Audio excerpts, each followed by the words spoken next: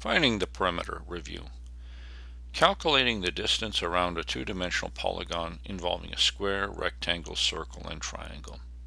Let's review. To find the perimeter of a square, recall the general formula. It is 4 times the length of the square. An example would be as follows. Suppose a square is 3 meters. To find the perimeter, take 4 times 3, which equals 12 meters. Hence the perimeter is 12 meters.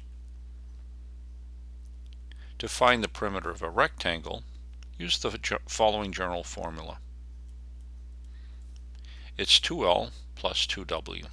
Again, recall there are 2 W's and 2 L's. So if we work with an example, we have 2 5s and 2 6s.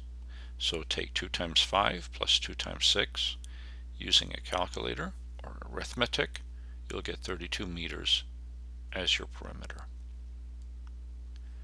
To find the perimeter of a circle, recall the general formula. It's 2 pi r. And if we look at an example, let's assume that the radius is 4 meters. So how do we find the perimeter?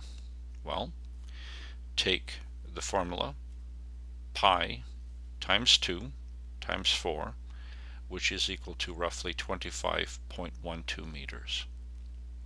And lastly, to find the perimeter of a triangle, recall the general formula as such. Take side A plus side B plus side C and compute.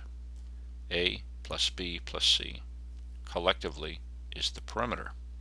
Now working with the example, let's suppose A is 5, C is 6, and B is 8. How do we find the perimeter?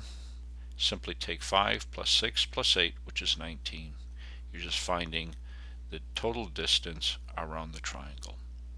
And thus, you have reviewed how to find the perimeter of a square, a rectangle, a circle, and a triangle.